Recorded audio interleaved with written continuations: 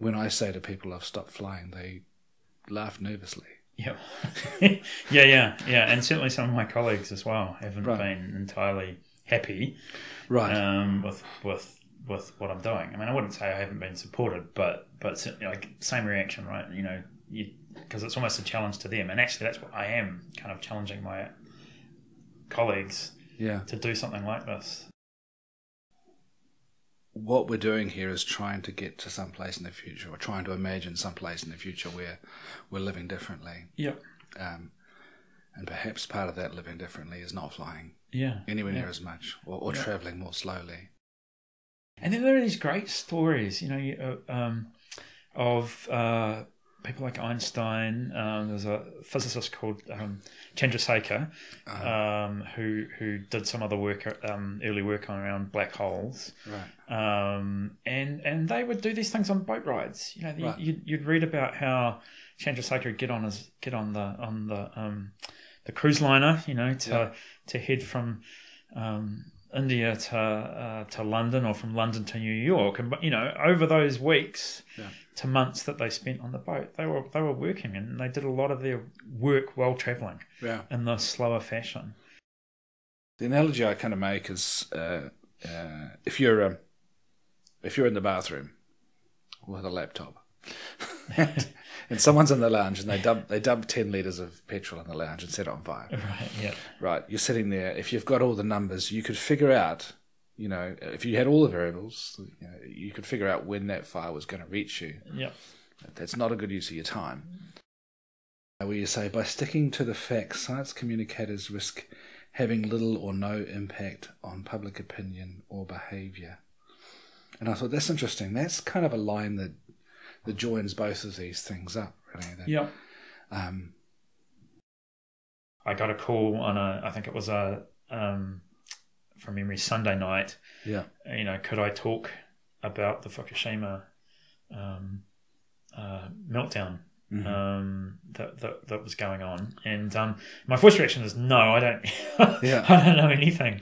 And what had actually happened was I have a collaboration with a scientist in the UK. Right.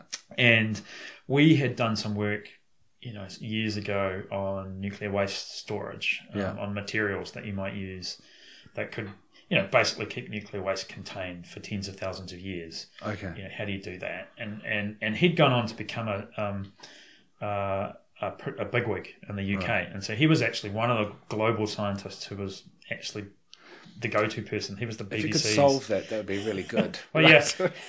Please, can you stop wasting your time on Twitter and solve that for us? We did come up with some solutions, but actually, as with a lot of these things, it turns out to be a political problem rather than a technical problem. I'd appreciate it. Yeah, please. Anyway, but he's a bigwig nuclear scientist in the UK now, and he was doing a lot of the media around Fukushima. And when he got a call from the New Zealand media, he said, I've got this old friend Shaun in New Zealand, and he can talk about stuff. And I really wasn't prepared, and so my first reaction was, well, no, I'm not going to talk about this. Okay. But then actually, I thought about it, and I thought, well, actually, who is out there? If not me, who? And that's kind of a question. When scientists read my book, that's the question I want them to ask, actually. If not me, then who? Right? And if you can't answer that, then it's you. Yeah, again, you just don't know whether the big or little things you do will make a difference, but you know whether you did them. Anyway, but one of the things that was really is quite shocking about the Fukushima story is that Japanese scientists had done, they'd worked out the risks of this power station being hit with a tsunami. Right. And it was about a third. They'd written their reports. That we started with that quote on, around facts. Are facts enough for scientists? Is it enough for us to produce facts? And they bitterly regretted the fact that they had just written reports. They'd handed these over to the government, and they'd never gone public. They'd never gone to a journalist.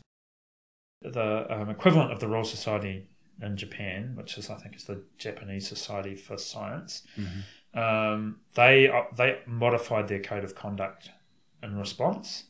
And so in their code of conduct, it's now pretty clear that as a scientist, you now have a responsibility to challenge the government where you see that sort of thing being done. a lot of the Crown Research Institutes like NIWA, they're under pressure to sell their services. Yeah. Right. So there's kind of two things going on there. They've got to sell their services, so they'll have commercial clients. For NIWA, offshore exploration has been quite an important service that they've provided. They have the research vessel GNS as well, and GNS as well. Both those organisations, surveying our natural resources. Yeah. By being paid for by commercial entities has been an important source of revenue for them, and that revenue is important for their bottom line. If they lose it, if they don't work with those organisations, that's money off their bottom line. That's fewer scientists employed. Yeah. That's less science, and so there's a kind of a bargain that they have to make with themselves about how much of that stuff are we going to do in order to then do the good science that we probably think is of more public value. Yeah. That's been a real tension in the CRIs that, again, I don't think a lot of the public understand. No. But actually also undermines their credibility because, will they really challenge, are they really going to stand up to a mining company who wants to damage some conservation land in order to extract some minerals or some oil? You're going to have your doubts, even if they do from time to time. You're still going to have your doubts because they are. You can see there's a revenue stream there, and for some people, that entirely undermines what any science that they do. Any kind of link to commercial work will make it suspect.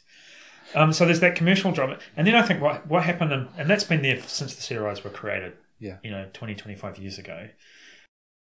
There's a weird thing about the problem itself. There's a philosopher, you might have heard of him, who wrote a book called Hyperobjects. Now that I'm telling you, I can't think of the guy's name, but I'll write it. But his position was that climate change is so big, it's so diffuse and dispersed. It touches everything. It's viscous. It sticks to everything it touches, and it spreads across space and time in such a way that it's too big for us to see properly. And that's why we have so much trouble with it. So here's an example in Taranaki. So the scientists like Lyndon at Devon here at Climate Justice Taranaki.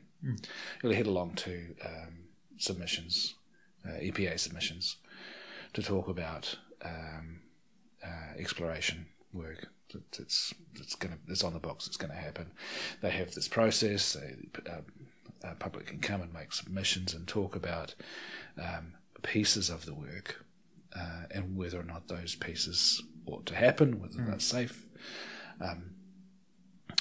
But according to the rules, according to the EPA and the EEZ and all the structure around that, all they're really allowed to stick to is that tiny little thing. So the last one, the OMV application, was, if I understand it correctly, they're at sea on a platform, they're doing some drilling, and if there's an accident and they spill some stuff and they clean up what they've spilled, there might be a need to rinse off the residue, and that might wind up in the ocean. So can we get permission to do that? So that's the only window that a scientist can come along and say, like Lyndon, who's like, I'm a coral scientist. There's no corals to look at anymore because of climate change, because of this very thing. But we can't talk about it. One thing I ask everyone is, if you could magically have one thing, what would it be? The magic silver bullet. If there was one thing that you could just have tomorrow, there's a magically doesn't matter. If we could split water with light. Split water with light. Yep. Okay. Yeah. So this is a effective, efficient photovoltaic cell that we can make hydrogen from fuel from water using sunlight. Okay. That would do that efficiently, because we can do it just inefficiently at the moment. Right. And that would make a lot of our problems go away. And just get vast amounts of energy. Yeah, and clean renewable energy.